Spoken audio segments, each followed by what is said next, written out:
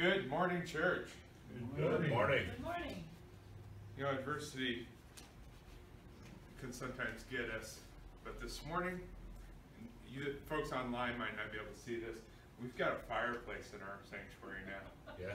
It's a heater. Our HVAC went out, and supply chain is going to keep that down a little bit. So we are very thankful that Pastor Mark and Lori had a couple of heaters they could bring in and warm up our space for us this morning. Just some announcements this morning before we get going. First of all, we start the Truth Project. Talk about supply chain. Mark had tried to order the materials for it, and all of a sudden I get another text, it's on back order. And then we got together and we were meeting, and he said, guess what? They sent us the digital copies so we can print our own, so we can get started and have enough materials for everybody. So God is good. Then that's Wednesday night, and this is a fast couple of weeks here. Saturday night at 6 o'clock, doors open at 5:30. We've got the free movie Breakthrough. So if you haven't, or if you've run out of tickets to hand out to everybody, there's plenty more over there. Go ahead and grab some and hand those out. Make sure we can fill this place up. We'll be transforming everything. We're set this way. Everything will be over there with that 12-foot screen that we have. So plenty of free popcorn, drinks, hot dogs, maybe even a brownie bite or two. So be sure to join us for that. Following that, the following Saturday is Orange Track. And so we've got that coming up. We have some of these fun little cards that you can take. I actually keep some of these in my pocket.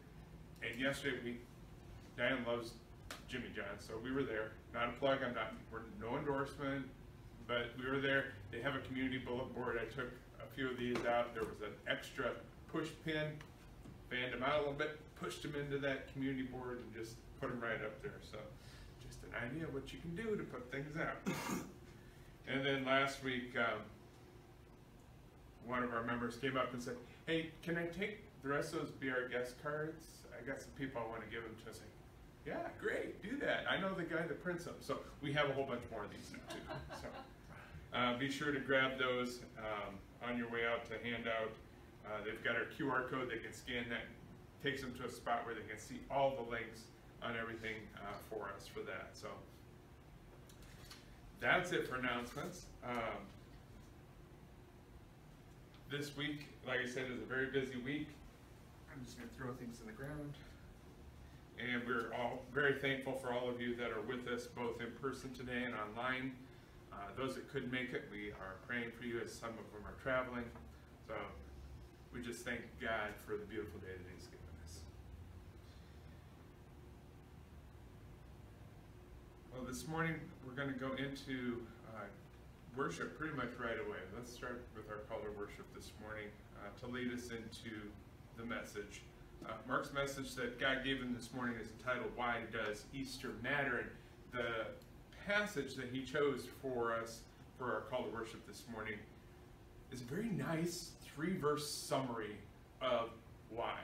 But he's going to expound on that, help us to understand it more. But hear these words from the writer of Hebrews chapter 10, verses 8 and 10. It says, first, he said, sacrifices and offerings, burnt offerings and sin offerings, you did not desire, nor were you pleased with them, though they were offered in accordance with the law.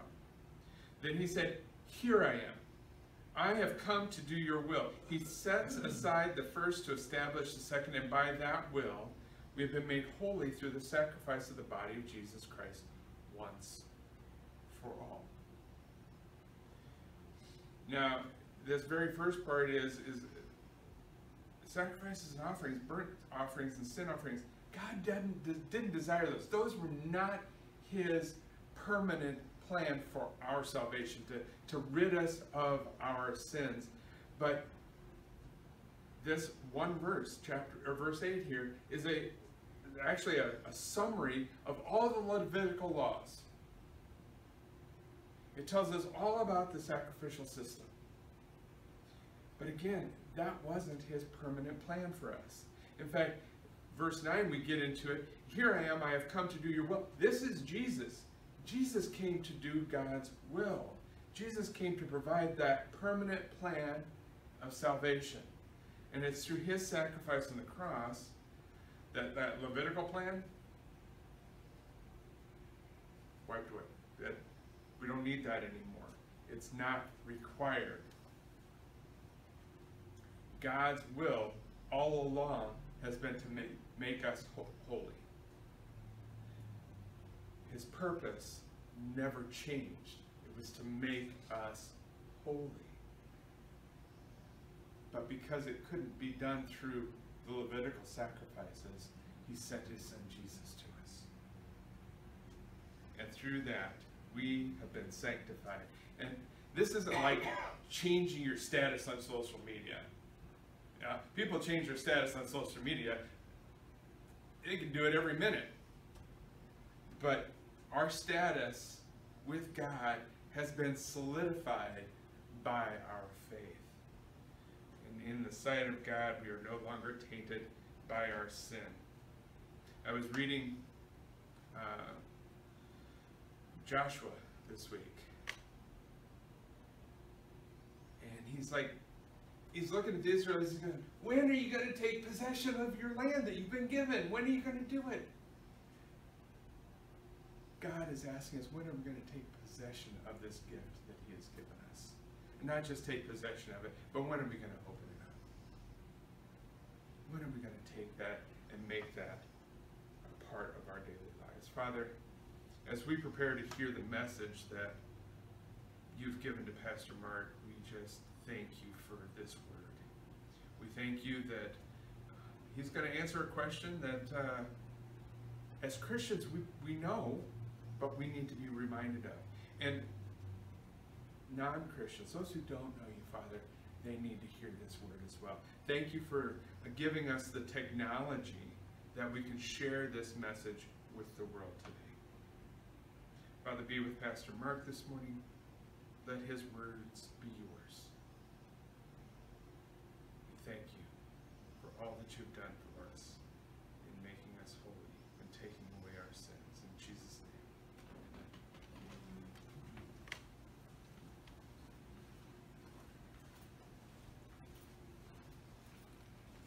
Well, good morning, church.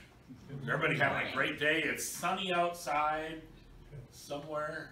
A little drizzly out today, a little gray, but then again, you know, this is the day that the Lord has made. Let us rejoice and be glad in it. Hey, we're all vertical somewhat. Some of us are sitting down. But it's a great day. It's a great day in the Lord. And that's what we're here about today. And so the pastor's sermon that I came up with today, this really cool title is, Why Does Easter Matter? And so if you don't know, Easter is a season. It's not just a day, but it's a season. It actually lasts from Easter Sunday until Pentecost. So it's a 50-day run. That's what Pentecost means, is 50. That's what it stands for. So it's that 50-day season between Easter morning and Pentecost. And so during the Easter season, we're still talking about what's happening with us in our faith. And that's kind of where I'm at today. So today, as Terry alluded to, we're going to have law school. So hopefully everybody brought their notebooks and you're ready to go. You're going to have your pens ready to take a few notes in here because we're in law school today. So it should be kind of fun. So a couple of, well, I think it was 2 or 3 sermons ago, I talked about a few things in here and what we'd experienced in our lives and how these things kind of come back in and fill us. So if we remember back a few years ago, we all experienced Y2K, the disaster that never was. So in the years beginning up to and leading up to 2000, many firms brought in expensive engineers to millennial-proof their computer systems. And so I remember going from Minneapolis to Madison, Wisconsin, to Sioux Falls, South Dakota, to Des Moines, and then back to Cedar Rapids. And I mean, it was a crazy time for me. I was going in there and I was patching systems, and these are, well, Denny, you can appreciate this, AS400 systems. So I was doing Windows systems, I was doing AS400 systems in there. So I was doing kind of the full gamut, everything from small mini mainframes all the way down to desktop computers. And it was a lot of work, and I mean, it was, some of these things were very expensive and very extensive upgrades to the computer systems, and I was working mostly in the insurance and healthcare industry to do these things. So these were critical, what they termed critical infrastructure systems. And so it was a very, very, very busy time, and I remember sitting up and monitoring 6 different computer systems to make sure to catch any kind of fault condition that would happen. And it was a very, very stressful time, and it was very tiring. I mean, you know, midday came and went, and I'm going, okay, what's gonna drop? Am I gonna have to go to Minneapolis or Sioux Falls or Madison, Wisconsin? Where am I gonna have to go? What am I gonna have to do? And it came, and it went, and nothing happened. Nothing happened. And see, a lot of companies were preparing for the disaster. They were preparing, but some didn't. And all over the world, people were very, very, very nervous. And I mean, this was a big thing. They were, airlines shut down, so they weren't flying in case the airplanes would drop out of the sky because the computer systems wouldn't work. And so nobody knew for sure what was gonna happen or how it was gonna happen. And so many refused to travel even in or near the end of December of 1999. So as the clock clicked down to midnight, the world waited in anxious anticipation of a serious global consequence and what was gonna happen when all the computers kind of self-destructed on themselves. So like many others, I watched the live news programs which were monitoring the world for signs of that big millennium bug-induced disaster. They never happened. They never happened. There were some tiny little incidents here and there, but it would be hard to describe as slot machines failing in Delaware as a catastrophe. So this big disaster, this big thing that was to come was all built up. Everybody was nervous, everybody was hyped up, but it turned out to be the disaster that never was.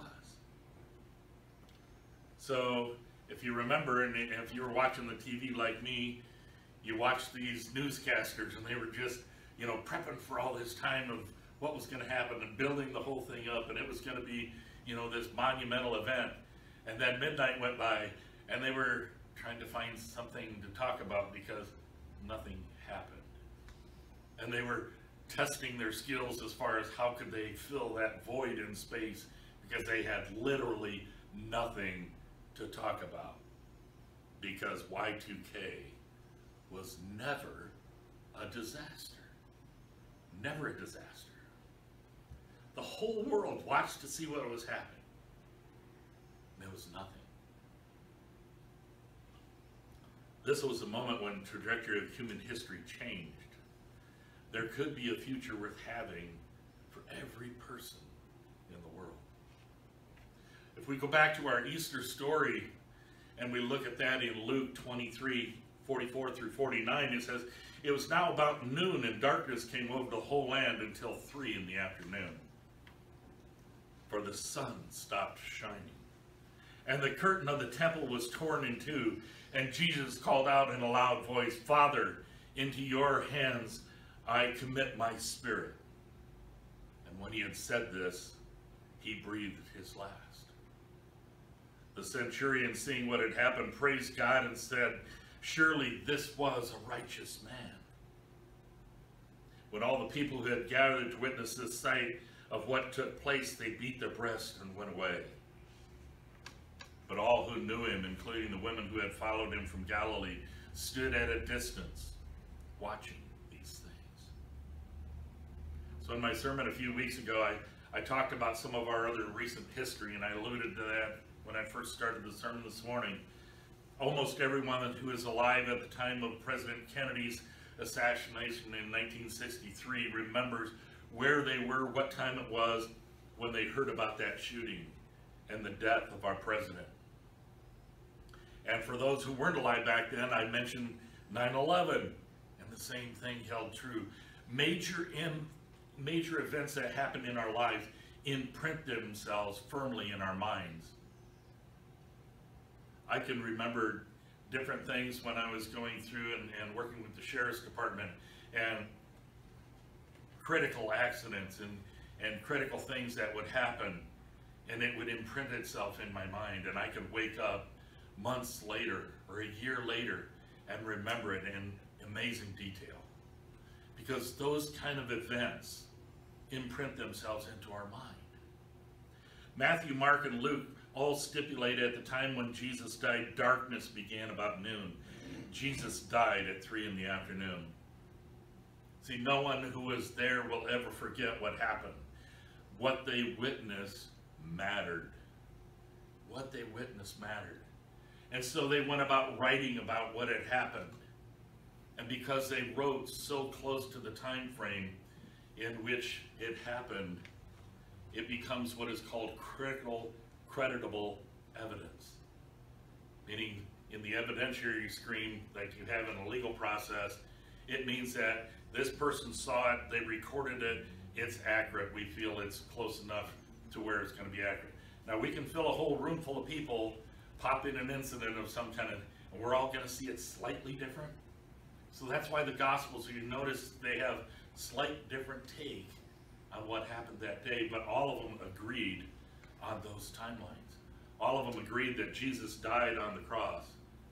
All of them agreed what had happened, the major events that day actually happened.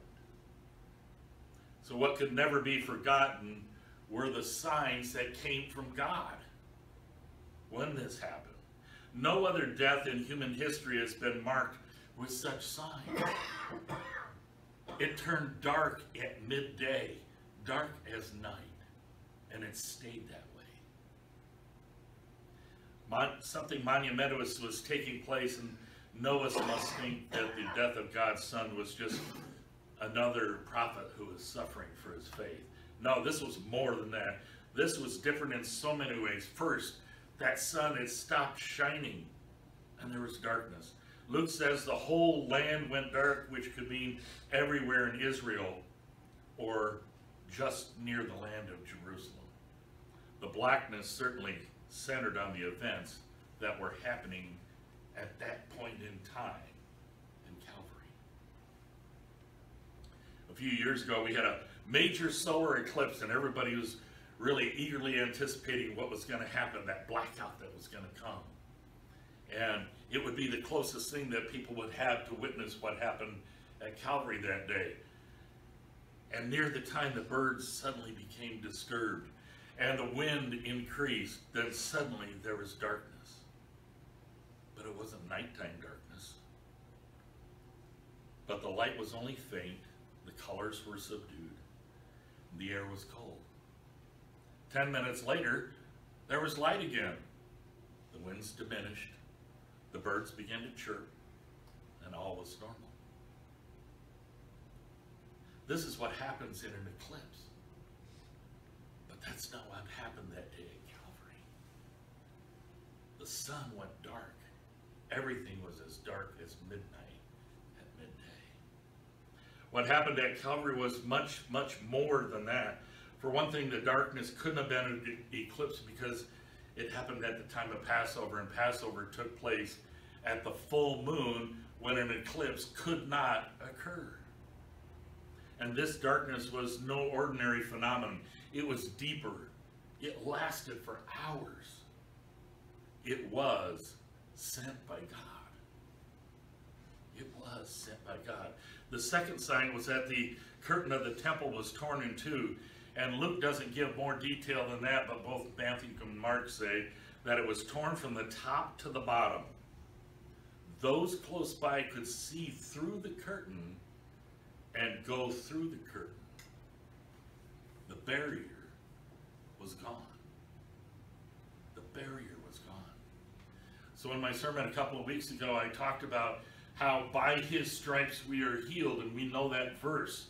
It's a very, very familiar verse that's in our subtext today.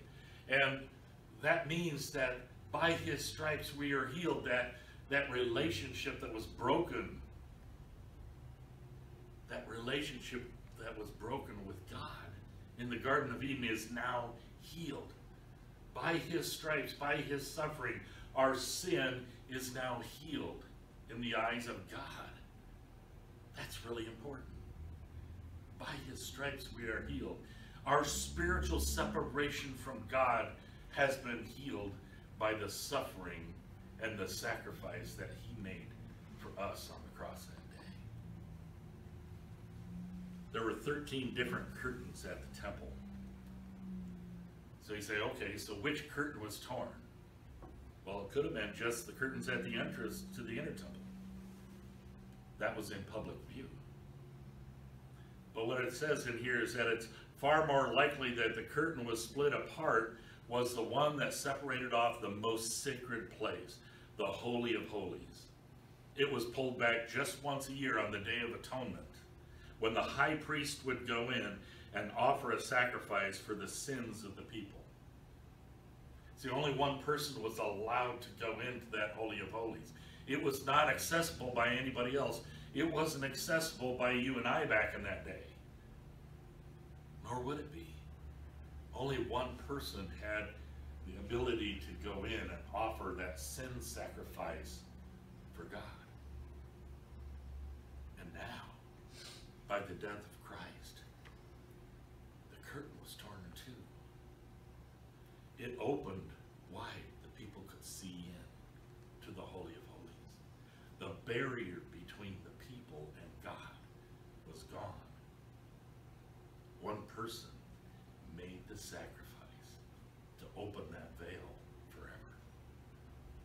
By his stripes, we are healed. So what did the signs of darkness and the tearing of the curtain mean? Well, there's two major things that means. The darkness was a sign of judgment from God. The sin of the whole world was laid upon Jesus, and God's displeasure at the human rebellion and the failure was displayed at the removal of the sun's light. When Peter preached on the day of Pentecost, he spoke of the great day of the Lord and quoted the prophet Joel's words that the day would be preceded by the sun turning to darkness. We can find that in Acts 2:20 and in Joel 2:2. It was a day of darkness and gloom, a day of thick clouds and deep blackness. And then suddenly, like the dawn spreading across the mountains, with a great and mighty army appears, nothing like that had ever been seen before or will ever be seen again. Other prophets like Amos and Zephaniah said the same things. God's power was shown by the shutting down of the light. God's wrath was shown like the blackness of the sky before a storm strikes. And if you were out and about yesterday, you noticed that sky up there was turning mighty, mighty, mighty dark. And it was ominous because you didn't know what was happening next, when the storm was going to come. What would happen? Jesus was crucified. God plunged the land in darkness as a sign of his anger against a sinful world. Number two, the tearing of the curtain was a sign of hope. A sign of hope. See, it wasn't a sign just for the people present there. It is a sign of hope for all of us into the future.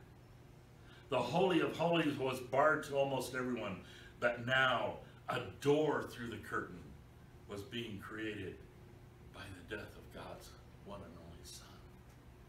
Sinful men and women would no longer be barred from God's presence. Jesus was bearing their sin, and the way to get back to God was open to all that followed him. To all that followed him. With both of these signs, God was sending a very powerful message. one part of the message is that sin matters. Sin matters. Sin is never ignored or set aside as if it had no consequence whatsoever. Our sin means something. It means something to God. There's a lot of people who live their lives out today as though sin had no consequence whatsoever. But see, the thing about it is, at some point in time, we all have to atone for our sins. If we have faith in Christ Jesus, if we have faith in the Lord, if we follow Jesus, as it says in here, if we follow Jesus, see, he's already atoned for our sins. How would you like to get the person to be that had no Jesus in their life? And they come up to that day of judgment and they have to stand before the Lord and they got to say, hey, here I am.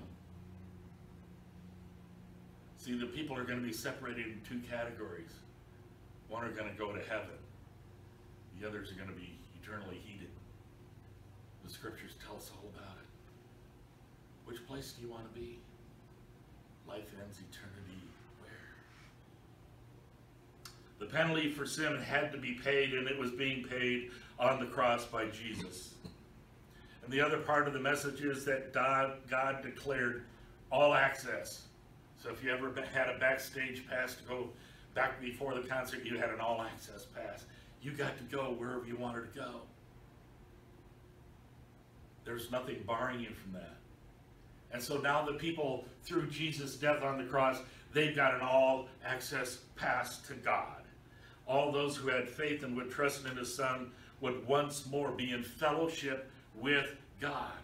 The really important part of this message is no one with faith, no one for whom Jesus is Lord will be shut out, will be separated. No one. Jews, Gentiles, no one would be shut out. You didn't have to go through that high priest to bring a sacrifice to God for your sins. It was paid by Jesus on the cross. See, and the neat part is, God welcomes us to be where he is through Christ Jesus. The separation between God and his people were gone. Big bullet point today is what could never be forgotten is that Jesus died. Luke's description is very concise. Jesus called out in a loud voice, "Father, into my hands I commit my spirit." And when he had said this, he breathed his last. From verse 46, what I read you earlier. Jesus died quoting the words from Psalm 31:5. And the Jews throughout the area, there's a reason for everything. He quoted that verse because the Jews finished their day every day quoting Psalm 31:5. It was their evening prayer. Into your hands I commit my spirit. Deliver me, Lord, my faithful God. That was their closing prayer for the day. Interesting enough, it seems like it's a quiet prayer. And quietness would not be appropriate for someone who is about to die from crucifixion. Because, see, they would hardly be able to say anything. But Jesus wasn't quiet. Jesus was no ordinary man. Luke says Jesus called out in a loud voice. His words committing his spirit to God were no final groan, but a shout of exultation and triumph. And that done, Luke says, he breathed his last. Jesus died. What could not be forgotten that day was that Jesus died. But he died with a purpose. We are his purpose. Each and every one of us. The record made by Luke and all the gospel writers show one thing clearly, that Jesus was in control until the very end. Yes, he was in great agony, and yes, he sensed God's distance from himself, but no one stole his life away. No one cut short his days. Jesus voluntarily surrendered his spirit to God and breathed his last. He voluntarily gave up his spirit. He voluntarily died on the cross. John 19:30 says that after Jesus was offered the sponge with sour wine, Jesus said, "It was finished." And he gave up his spirit. It is finished. And he gave up his spirit. Now notice one thing that I want to say again here, and I mentioned it the other day. He said, "It is finished." His sacrifice was final, but his works would go on. Jesus said, "It is finished." He didn't say, "It's over." He didn't say it was over. The commission stands to all who accept him as Lord and Savior. The commission that he gave his disciples in Matthew 28, and Terry talked about that last week. Go into all nations, making disciples of all men. And furthermore, he told them that all the things that God had given to him, he now gave to us. All of the powers. And then the last and final piece of that was, "And lo, I will be with you even to the end of the age." So that commission stands as much for us today to accept him as Lord and Savior as it did for the disciples 2,000 years ago. So what does that mean for us? What do we do now? And I'm sure even the disciples were asking themselves the same thing. See, this huge stark change just came into the world, into their lives. And it's going to cause anyone to have some kind of consternation, some kind of anxiousness, some kind of confusion. Because here was their Savior, the guy who was going to save his people, and he died on the cross. And so they're going, "Oh, what's next?" And if we take that kind of into our context today, in today's world, the movie industry usually makes heroes look like they're always in control. And of course, one of my favorites, my wife will tell you, is James Bond. See, he never seems anxious, never looks disheveled, never appears lost for the next thing to do, because even if he's taken prisoner, even if he is caught by surprise, he always has some kind of gadget or a plan to get out of trouble and to defeat his enemy. And the only problem with that is that's fiction. That's fiction. That's not a real world experience. The rest of us often wonder what to do next, or we're completely confused by our circumstances. Sometimes we bounce back, but sometimes we don't. Sometimes we bounce back. Sometimes we don't. None of us can ever say that we've lived our life always in control. Wow. Wouldn't that be nice? Wouldn't that be a change? Yeah. We oftentimes are left wondering, what comes next? What do we do now? So here we are today wondering what to do next. Can you imagine what was going through the minds of the disciples at that point in time in their lives? Luke tells us they were there standing at some distance away from Jesus on the cross were those who knew him, and including men and women who had followed him from Galilee, and they were there watching these things. Well, at least they were there. Because Jesus' closest disciples had fled when Jesus was arrested, and most of them stayed hidden. But women who supported Jesus for some time, and a few others were there, witnessing this at a distance. To be a follower of a person being crucified, see, was a risk to themselves, to their personal safety. They could be arrested or even put to death. Most of us also would have stayed in the background. Yet they saw it all. Perhaps they are the ones who passed by and passed on all those accounts, which the gospel writers were able to set down and write later on. They were the eyewitnesses. It's hard to imagine their sorrow. Their dreams died with Jesus on Calvary. Most of them had given up everything to follow him, and they believed that he was the Messiah, the one that God would send to transform Israel.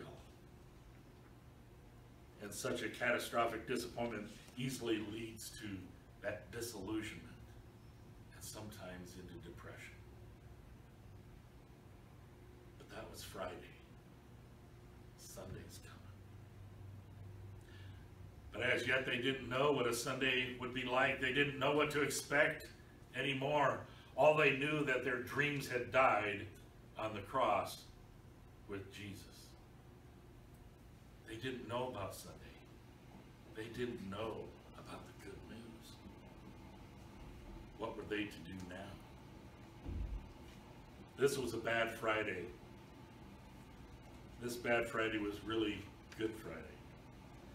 There's one final sad point to note, that the followers of Jesus had always known that the one being crucified was a good, a decent, an innocent man.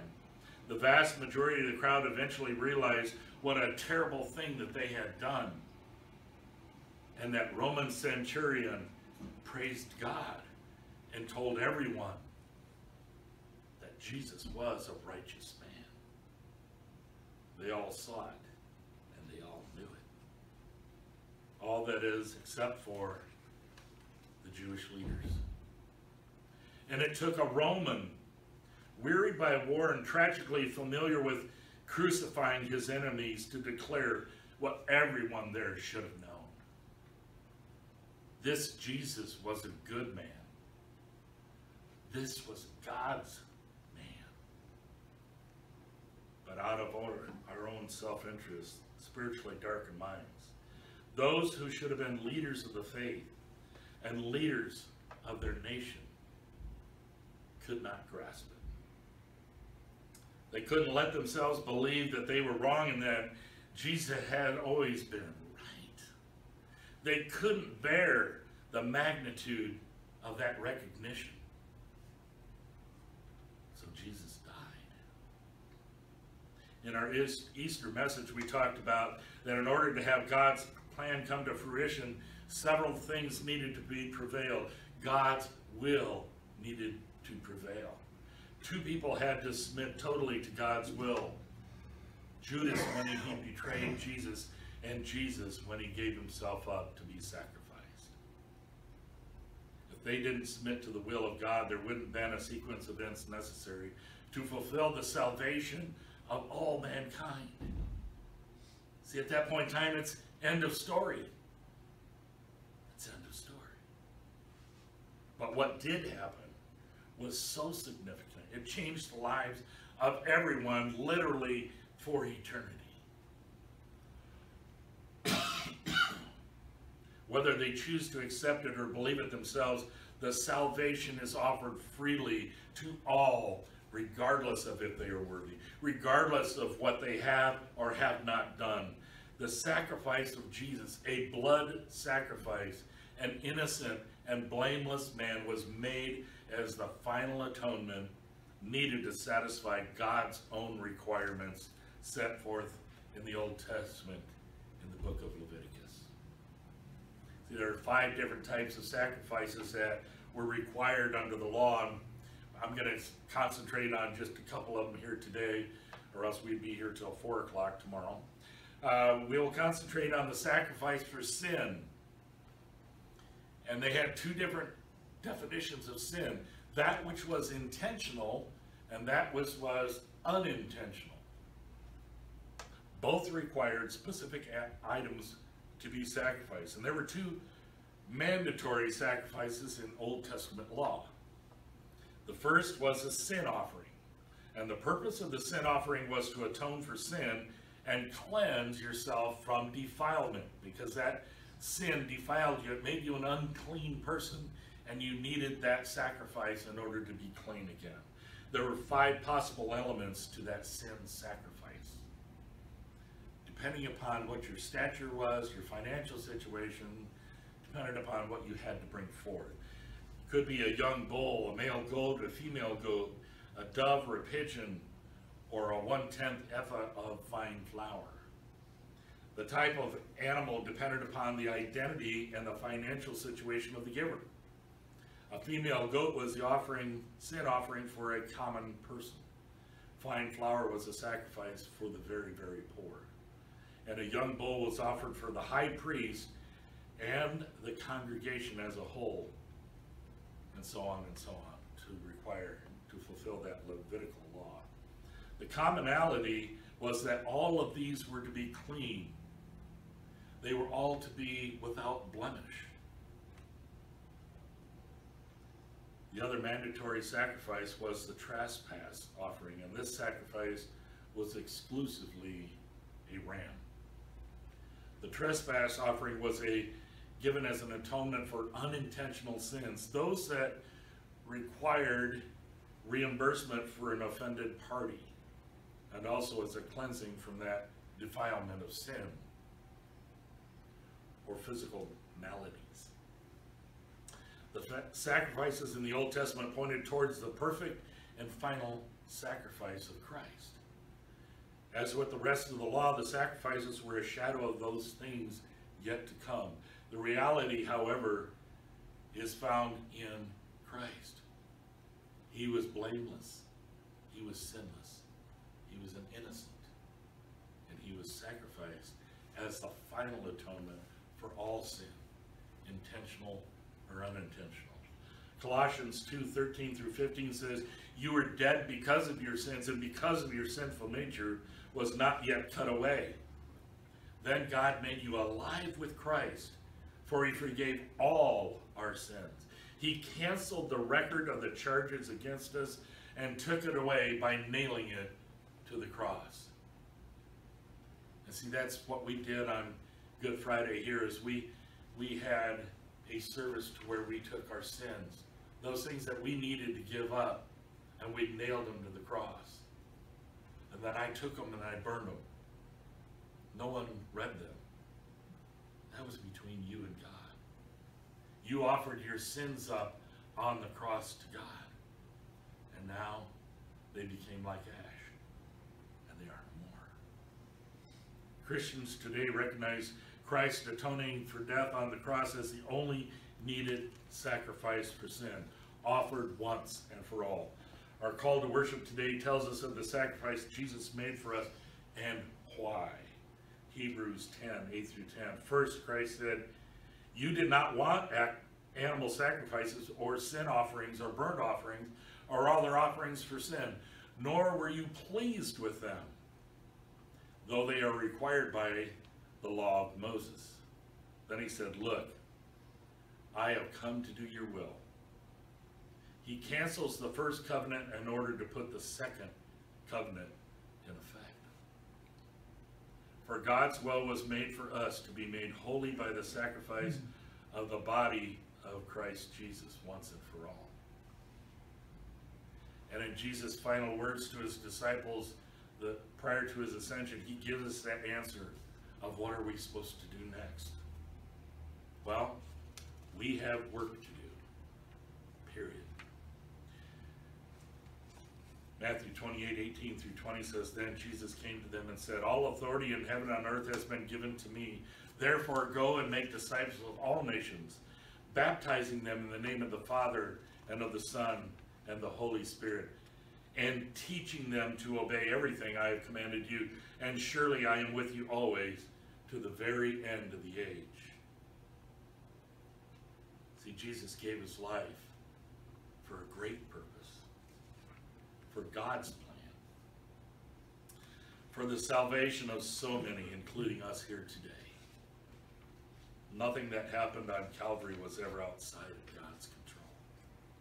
And even the blindness and wickedness of the enemies of God ultimately helped his purpose to be fulfilled. We are to go and tell the world, not just any story, but the good news of hope, of life, of purpose, of God's unending love for us. We need to honor what Jesus did for us. So, does Easter matter? Yes. Now go and tell the whole world why. Let us pray. Dear God, help us to live a life of faith that is devoted to you. We want to have a heart that pursues you before anything else. And you said if we seek you with all of our hearts, we will find you. Help us to keep our focus on you and your will. Align our will with yours and help us to keep your commands. Lord, we want to live a life of obedience and faithfulness to you. Help us not to fall into temptation and sin. Forgive us for the times that we have stumbled, and thank you for your forgiveness and love. We want to change and live by your way, Lord. You are merciful, and we know that you will not let us be temptations beyond what we can bear. And I pray that you would provide a way out for us whenever we face those temptations, and the courage to turn away from them. And whenever temptation and sin knock at the door, help us to focus instead on your goodness and love so that we can resist them. Lord, we pray for strength whenever we face difficulties. And in those times that just simply overwhelm us, we lift each worry and burden to you because we know that you are greater than anything we might face. Remind us that we can do all things through Christ who strengthens us. May we gain strength from doing what brings you joy. May we pray to live a life of discipline. Teach us how to be good stewards and guard the hours and minutes that you've entrusted us with so that we use our time wisely. We pray that the desires of our hearts will be aligned with yours so that we can shed our unhealthy habits. Thank you for being our strength, our protection, and our provider, Lord Jesus. In your name we pray today.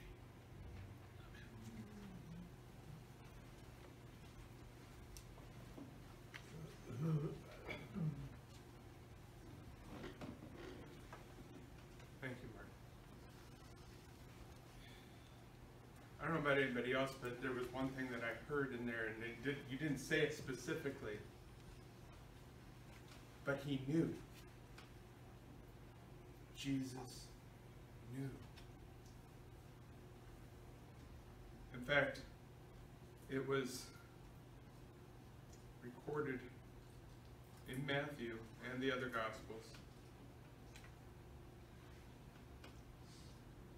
When evening came, Jesus was reclining at the table with the 12, and while they were eating, he said, I tell you the truth, one of you will betray me. He knew. They were very sad and began to say to him one after the other, surely not I, Lord. Jesus replied, the one who has dipped his hand into the bowl with me will betray me. And the Son of Man will go just as it is written about him.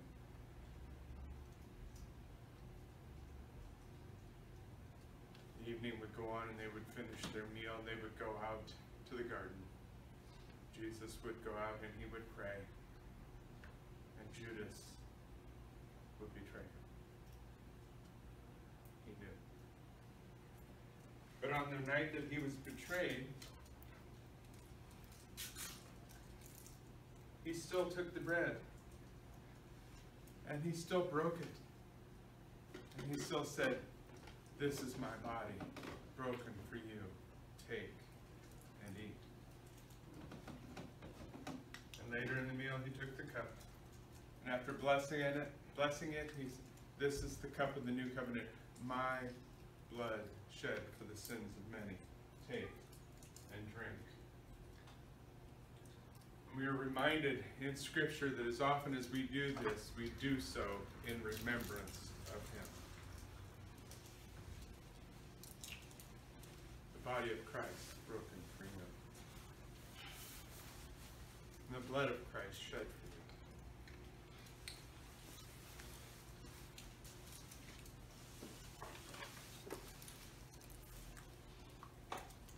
Father, we thank you for what this meal represents.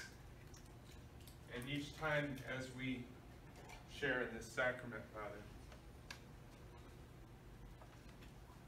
we're reminded that Jesus knew.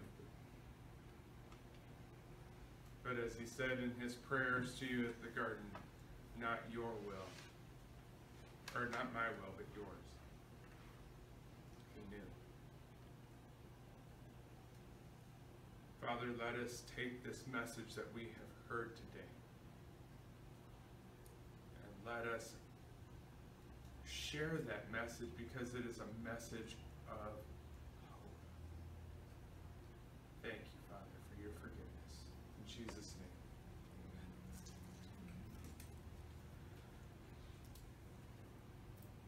amen. I definitely missed Denise today, because normally I'd just go sit down and she would come up and she would be with us. But we know that they're traveling and seeing Steve's mom, and so we just pray for their safe travel back home again. And we look forward to seeing them the next time that we gather. Are there any prayers that you would like to offer up, or any praises that we need to announce? I'd like to lift up Melba Nellens. She's going through some serious health conditions right now, and she could really use all the prayers that we can give. And you guys might know her from Emmaus.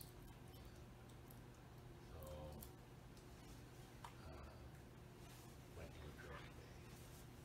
Lord, hear our prayer.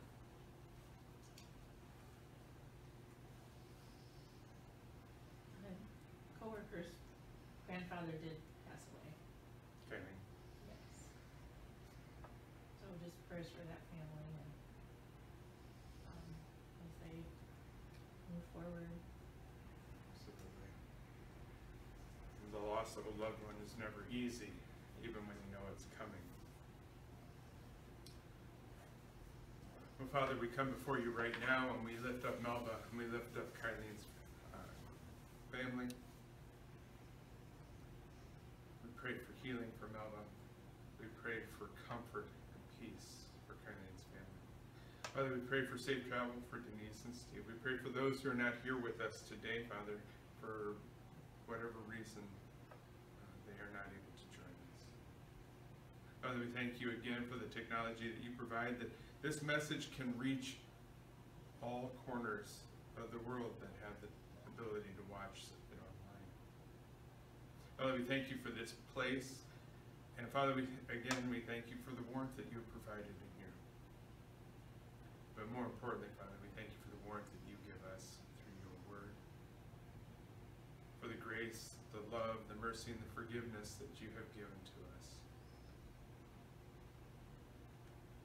Father, let us see adversity as a challenge that we can look to you to get us through. That we don't walk through it alone. Guide and direct us, Father, in this ministry. Show us what it is that you have for us. And thank you for the opportunity each and every week that when we come together, that we can pray for your children. In Jesus' name, amen.